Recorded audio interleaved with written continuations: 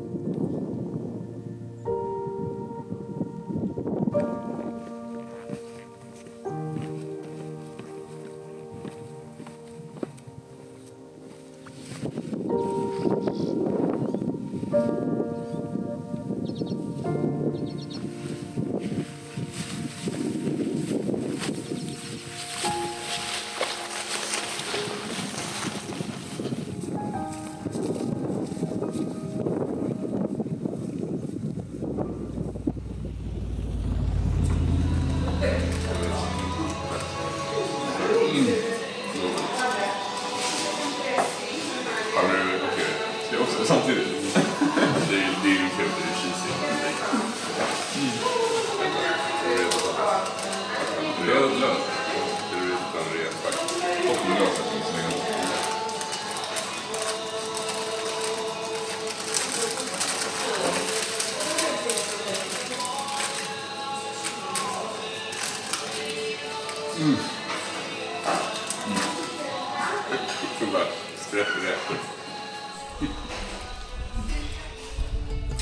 Hi, this is Jonathan. Welcome back from that hike of the Lofoten Islands in Norway.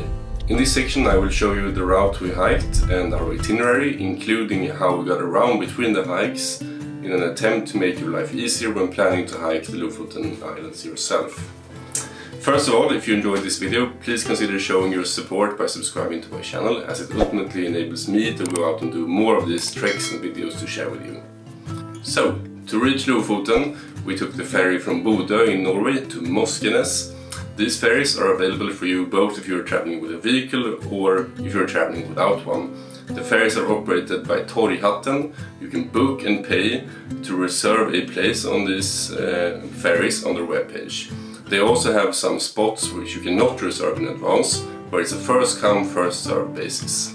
So when you arrive at the ferry terminal, you queue up. So if you did not book in advance and the ferry fills up, you will have a higher chance of catching the next ferry, as you will be further ahead in the queue.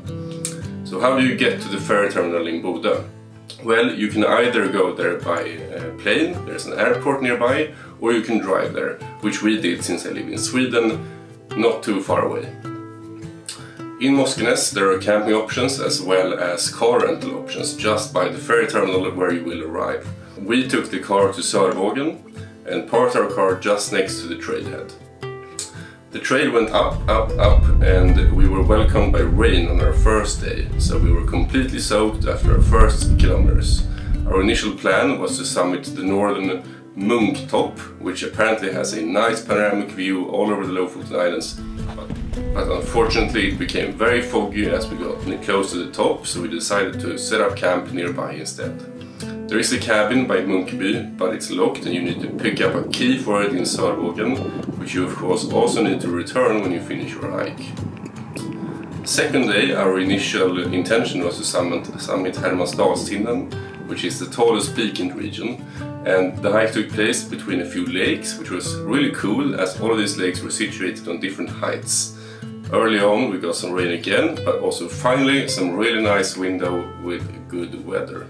Between these two lakes, one of which is Krokvatnet, we passed a shelter, so we didn't stop to look at it, but you can stay there if you want to.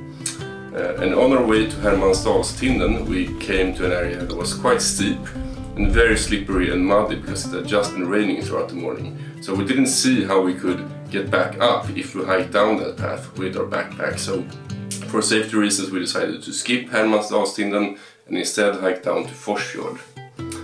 From Forsfjord we took the ferry to Reine, passing by Vindstad where additional hikers were picked up. We had not booked the ferry in advance and we could pay with a card on the boat itself. It's important to know, however, that the ferry does not always stop in Forsfjord. If you want to be sure, you have to call the operator and ask for a pickup, which is what we did. Once back in Reine, we took the public bus to Sörvågen. It departs just outside the gas station in Reine. And in Sörvågen we bought some food, we picked up our car and we went to Bodö, where we had booked a cabin to stay over the night. We were able to warm ourselves, sleep in proper beds and treat ourselves with a proper meal. That was amazing. On the third day we spent the morning exploring the town of Bodö, which is a small and very picturesque fishing village that I highly recommend visiting. They serve great pastries and coffee in their bakery as well. After spending an hour or two there, we headed back to Reine. We parked our car and we began hiking towards the top of Reinebringen. Reinebringen is one of the by far most popular hikes of the Lofoten Islands. It's easily accessible, it's quite short, it's easy, it's basically you're hiking up a staircase the entire hike. So expect large crowds. When you reach the top you are rewarded with an amazing view over Reine and its surrounding islands and peaks. About 1.5 kilometers to the top and suitable for beginners. Once finishing hiking in Reinebringen, we felt we still had some energy left, so we set off to start hiking towards Ryten, another popular hike of Lofoten.